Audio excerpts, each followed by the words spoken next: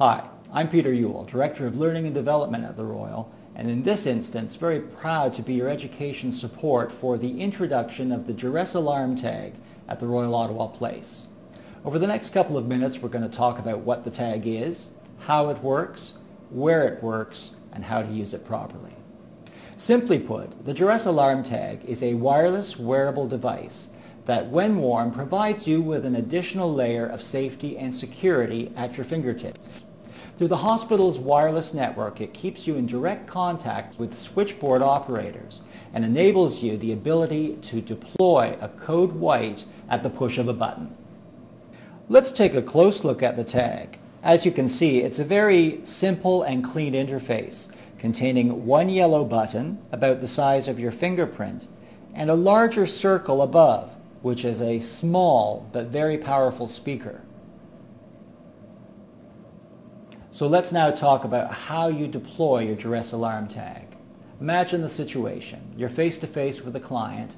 They are angry, frustrated, and perhaps posing a risk to you and themselves in this emotional state. You've done your best applying your nonviolent crisis intervention skills, but you still require assistance. As you know, the preferred method of deploying a code white is to go to the telephone and dial 333. That's because this puts you in direct voice-to-voice contact with switchboard operators. But the reality in our workplace is often you have neither the time nor access to a telephone. You need help fast, and the telephone is simply not an option. That's when the Duress Alarm Tag is your next line of safety.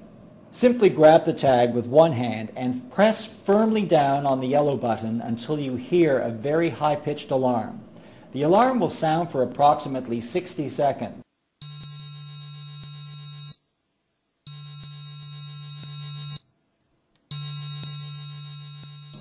It will certainly grab the attention of anyone in your vicinity, and at the same time, the tag has sent a signal to switchboard. The switchboard operator will turn their attention immediately to the alarm, identify where the tag was deployed, and call a code white in your area. Then you know that staff, designated and trained, will be on their way to provide assistance. So as you can see, the Duress Alarm Tag is a very important safety device that should always be at your disposal. As I mentioned, it puts you in direct contact with hospital switchboard operators ready to call a code white immediately.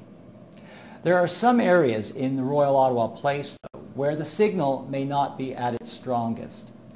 Areas such as stairwells, the courtyard, the loading dock, the basement, and certainly outside of the Royal Ottawa Place and inside the Royal Ottawa Mental Health Centre. You'll know you're entering such an area when you see this sign posted on a door or wall. When you see this sign, know that you should take precautions going into an area where you may not be able to depend on your Duress Alarm Tag. These tags are battery operated, and the battery life is expected to last 2 years. That means, unlike the code alert tags at the Royal Ottawa Mental Health Centre, the Duress Alarm Tag does not require the continuous recharging shift after shift.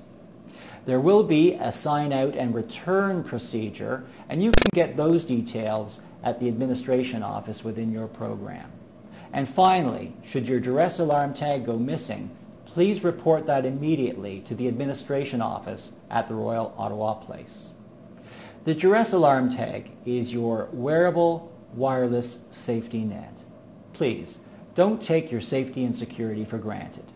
And thanks for watching this video.